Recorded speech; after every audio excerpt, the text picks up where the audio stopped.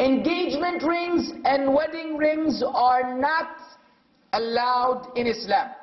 Why? Because the origin of this particular behavior or this feature of marriage or whatever you like to call it actually has its Christian roots.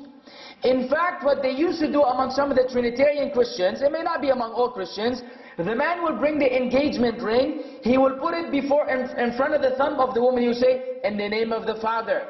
Then, the left hand, in the name of the Father, in the name of the Son, in the name of the Holy Spirit. Then he will place the actual wedding ring on the fourth finger, and that fourth finger is called vena amoris, which is the vein of love, which they believe is the vein connected to the heart. So by placing the ring there, this will increase the possibility of this marriage to be successful. What do we call this in Islam? Shirk. Shirk. A ring, usually golden ring, not allowed for a Muslim man under any circumstances.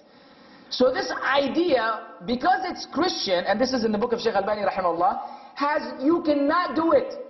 If you've had an engagement ring, where's the best market here for gold and silver? You better visit them soon.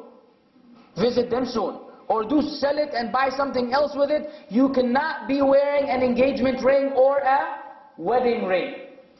Un-Islamic. Has